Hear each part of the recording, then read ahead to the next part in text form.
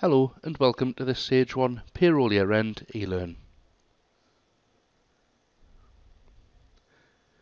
The aim of this session is to introduce the new legislation around changes to the 50% limit on PAYE deductions.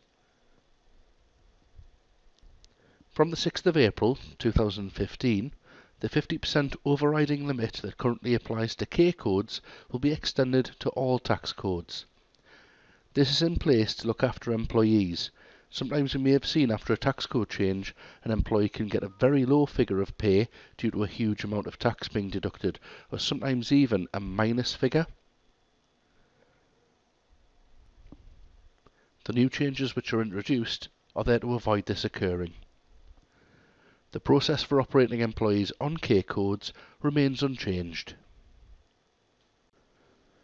Once the new legislation has been introduced, the PAYE deduction will then not exceed 50% of the gross pay in one period.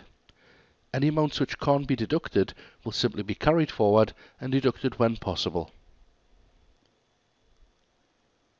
The aim of this session was to introduce the new legislation around changes to the 50% limit on PAYE deductions. Thanks for watching.